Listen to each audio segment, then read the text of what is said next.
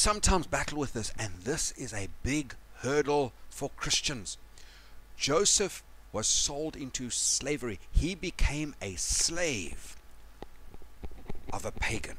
This really messes with our theology. I think that way too many Christians have misunderstood our Lord's words when Jesus declared no one can serve two masters. Remember in Matthew chapter 6 and verse 24, no one can serve two masters. And because they take Jesus' words out of context, they misapply them, they shut off an avenue to see their dreams realized. And then afterwards they cry, they say, well, God didn't show me the interpretation of my dreams. But they've not humbled their hearts to the process of the dream, to the move. Joseph could have turned around and said, no, I can't serve two masters. I've got a heavenly master, and that's all.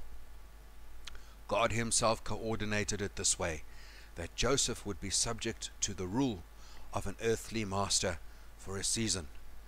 And look at what happens. Joseph submitted himself to that process, and because Joseph submitted himself to the process, God started unveiling many of the significant truths to Joseph. But look, he did it in step by step, in phase by phase. Paul makes an observation about submitting and being subject to earthly masters. He says, bondservants, obey in everything those who are your earthly masters, not only by way of eye service as people pleasers, but with sincerity of the heart, fearing the Lord. Colossians 3:22. Fearing the Lord from sincerity of heart.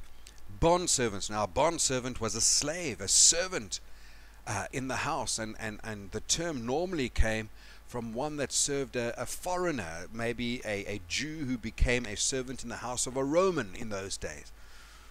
Bondservant. And listen what it says, do it with sincerity. Don't only do it when they're looking around, but from the heart, serve them. You know, God has got a word for many of those that bear his name. And I've got a rebuke for some of you. You are terrible employees. You're terrible. You give your boss trouble. You stamp your independence. You cut and kick against his authority. That is not of God. The Bible says from the heart. Now, God will put masters and earthly masters over us to deal with our prideful hearts. There may be a boss in a situation you say, well, he's not a Christian, why should I submit to him? Because Joseph submitted to Potiphar. Because Paul tells us in Colossians 3:22, well, I think I'm called to the ministry, I shouldn't be doing this kind of work. Well, that's all well and done. But if you're called to the ministry, be faithful where God has planted you, and God will open the door.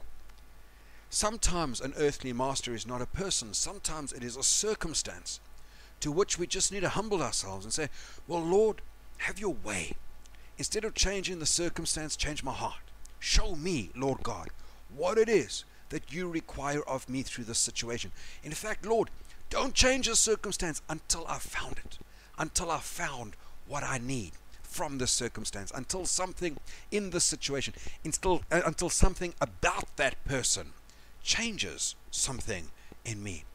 The reason why you find yourself working in that job for that boss is because for some reason God needed to place a truly free person there. You see, an earthly master is not your true master. They may think that they have true authority, whereas you, as a child of God, being put into that position, you are the one with the true authority. Now you go in there and you honor them as being boss. You go in there and you honor them.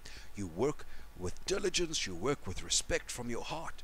But in the meantime, you're taking authority over the spiritual realm. You're binding. You're loosing. You're setting free. You're having prayer meetings in the canteens. You're gathering people in the staff. You're being an evangelist where God has put you. There's a reason why God has placed you where he has placed you. We may think that Jesus would have obliterated any form of servitude placed upon the members of his church. After all, he said, if the Son sets you free, you will be free indeed. John 8:36. But not so. But not so. On the contrary, Jesus extended the metaphor when he said, if anyone would be first, he must be last of all, and servant or slave of all. Mark chapter 9:35. Now we obviously use a great deal of wisdom, and being a slave of all doesn't mean that you're being a doormat of all. No, not at all. No. It just means that you acknowledge God's sovereignty in placing you and positioning you under the authority of an earthly master. You do this so that your earthly master and your service to your earthly master is actually not service to him at all. Your service to your earthly master is actually service to your heavenly Father, and in so doing, earthly service becomes heavenly worship. Heavenly worship. The Bible says, Paul says, Colossians chapter 3 and verse 23 and 24, he said, whatever you do, work at it. What is it? Where's the heart condition?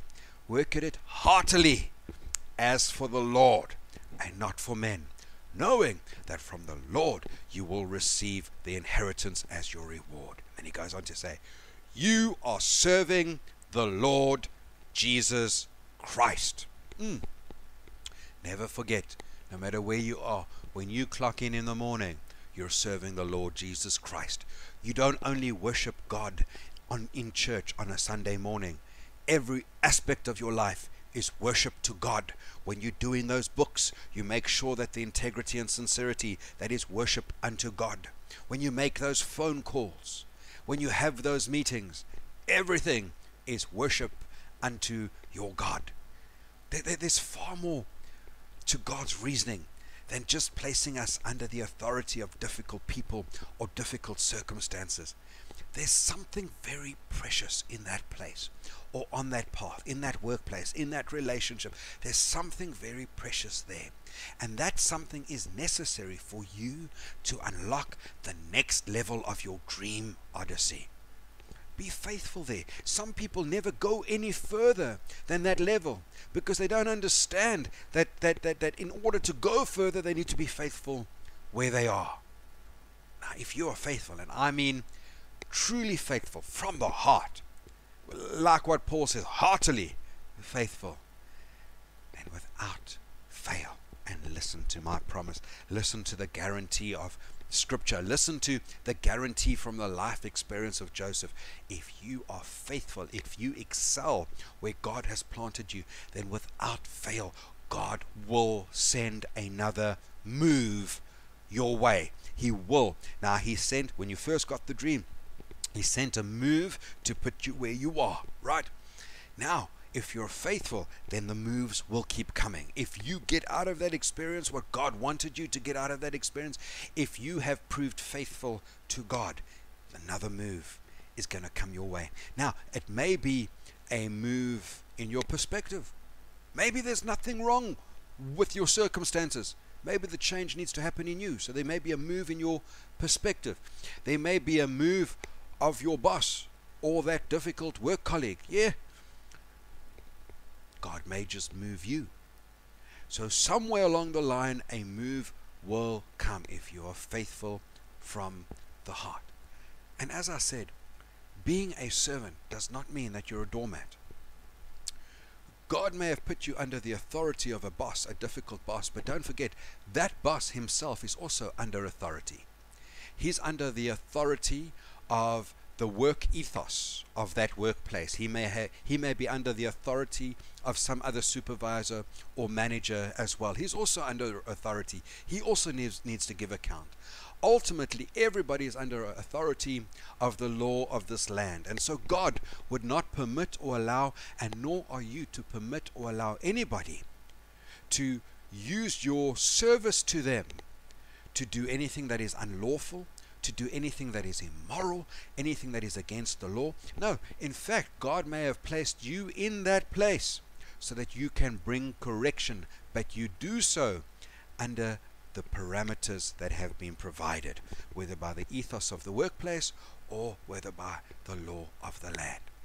Joseph, we're told, excelled to such a degree under the authority of Potiphar. The Bible says that he became a successful man. What? Have you ever heard of a successful slave? Well, the Bible tells us about one here. Some of you are trying to find your success in independence, and you'll never do it. Joseph became a successful man working as a slave under Potiphar. Now, in due time, Potiphar himself noticed that there was something very different about this slave that he had, Joseph. This slave was not like all the others. You notice? The same thing that caused Joseph to be rejected by his brothers, the sense of being different, has now caused the right person at the right place at the right time to pay attention to Joseph for that difference. The same thing that has caused you to be rejected by others will be the very same thing that connects you with the purpose of your dream. And in due time, Potiphar noticed this. And the Bible records that the first thing that Potiphar noticed about Joseph was that the Lord was with him. That's what God promised right in the beginning. He says, "The Lord, I will be with you." And Potiphar, get this, a pagan man, a man who served other gods, noticed that the one true living God was with Joseph. Already where Joseph was planted, Joseph's overseer had become more sensitive to the workings of the one true living God. I believe that the Holy Spirit started working on the heart of Potiphar. I believe that where God plants you, the reason why God has planted you there is so that you could be a vessel to carry the Holy Spirit into that area. I believe that there may be some hardened bosses or work colleagues that are going to start noticing the Lord upon you. Now, some will reject you for it, but I want to promise you the good news, praise God. Some will come to salvation because of it. Wouldn't that be a wonderful victory for you if that difficult person, that person that used to persecute you, comes to humbly submit to the one true living God because of the love, the concern, the dedication, and the faithfulness that you have shown. Potiphar made another observation about Joseph, though. It says that the Lord caused all that he did to succeed in his hands.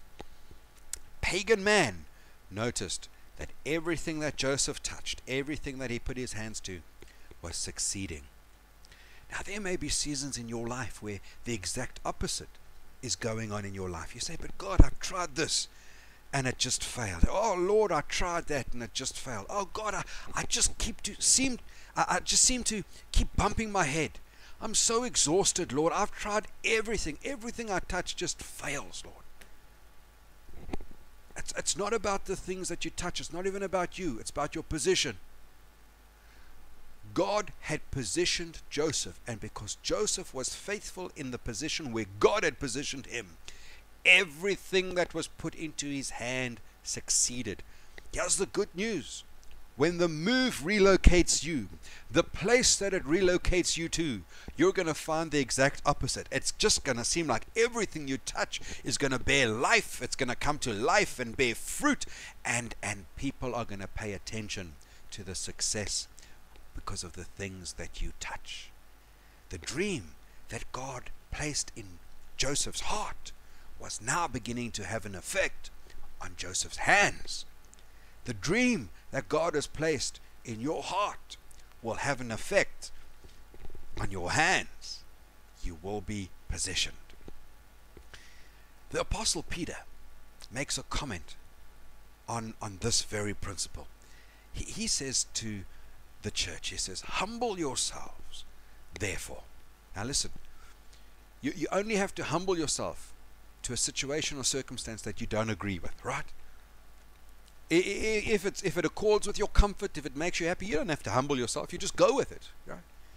But if something is difficult, Peter says, "Humble yourself, therefore, under the mighty hand of God, so that at the proper time he may exalt you. 1 Peter 5 verse 6. Humble yourself, therefore, under the mighty hand of God, so that at the proper time he might exalt you. So if you are faithful and you say, well, Lord, I don't agree with it, but yet again, I don't have to submit to things that I agree with, so I only have to submit to things I don't agree with. So I don't agree with it, Lord, because I don't see it. I've dreamed it, but I don't see it yet. That part of the dream still needs to unfold. But God, I trust you. I trust that you're my shepherd, and wherever you've led me, my Lord, I will go, and I will go faithfully. So I submit to it. And here's my prayer, Lord God. Don't remove me from the situation until that situation has had its work in me. But here's my prayer. Oh, give me the grace. Give me to have a heart after you like David did, so that when I do humble myself in that situation, that I can excel. That I can excel where you have planted me. That I can come to a place, Lord God, where everything I touch succeeds for your glory. Oh my Lord and oh my God. Oh yes, Lord, I'm excited. I am excited. Now, the Bible says, if anyone would be first, he must be last of all and servant of all. Remember Jesus said that in Mark chapter 9 and 35. If you would be first. So firstly, the Bible doesn't say that it's wrong to want to be first. It's good to want to be first, as long as what you want to be first in accords with the glory and the purpose of God.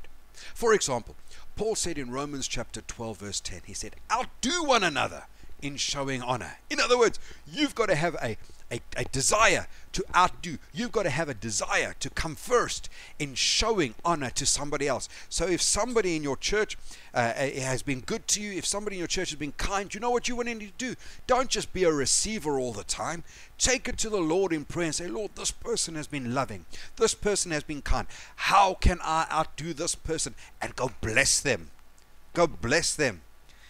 Outdo one another in showing honor. Oh boy, wouldn't that revolutionize our churches if we could just take that one command from Paul, that one instruction that he gave us, if we could take that seriously and we could become a church of outdoers, that we outdo one another in showing honor. Wouldn't that revolutionize our church? Wouldn't it revolutionize our church leadership structures as well? Outdo one another in showing honor. You see, all that the young Joseph, now I'm going back to the young dreamer, when he first had his dream, 17 years old, all that young, uninitiated Joseph could see in the dream. And I'm sure that he delighted in emphasizing the point to his brothers. But all that he could see was how his bundle of grain stood so tall and high and mighty and upright in the middle of all the other bundles of his brothers. I'm sure that he had a smug look and a smile on his face when he was describing to his brothers how one day they would bow before him.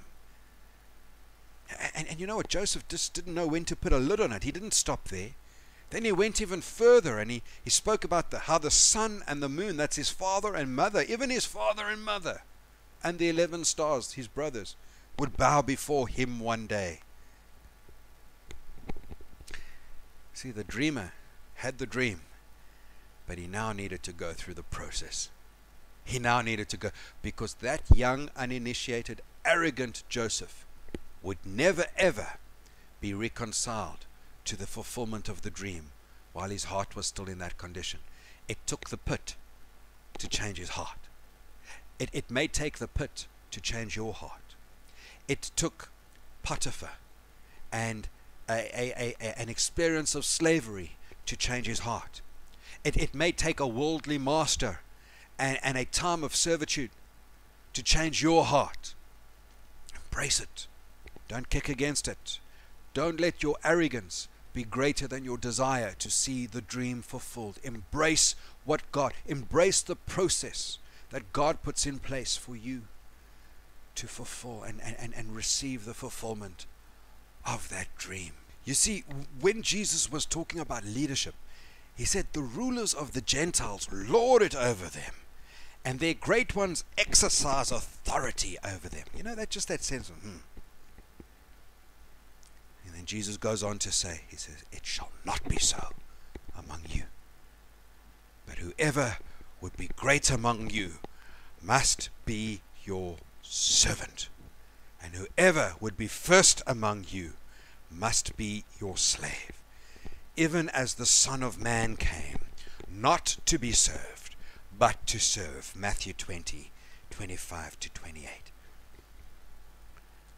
So in conclusion, I want to leave you who wish to be a dreamer of dreams and a seer of visions. I want to leave you with a question. To what end do you want to dream dreams? To what end do you want to see visions? Is it so that you can serve God's people? Is it so that you can become a slave to all of God's people? Or is it so that you can stand and have the sheaves of others and the sun, the moon, and the stars bow towards you? If it's that, then let me just tell you that that's not the Spirit of Christ. And listen, it's not that it's a hopeless situation. That's where most people start off. In fact, I would go as far as saying all of us start off with that heart condition of Joseph. It's a sense of elevation. Well, I would like people to know my gift of being a dreamer. Well, maybe I can write the books. Maybe I can get popular and go and talk and speak all over the place. Maybe I can. Oh, dreamer of dreams, seer of visions, rather first become a servant. For if the Son of Man, that's your Jesus, came not to be served, don't have a desire to be served. Don't have a desire to have people bow before you. No. Have a heart to serve them. Have a heart to minister to them. Have a heart to bring Jesus Christ, the Lord and Savior, to them. Have a heart to bind up the brokenhearted. Oh, you who wish to be a dreamer of dreams, become a servant. God bless you and keep you and encourage you on this path of dreams. Amen.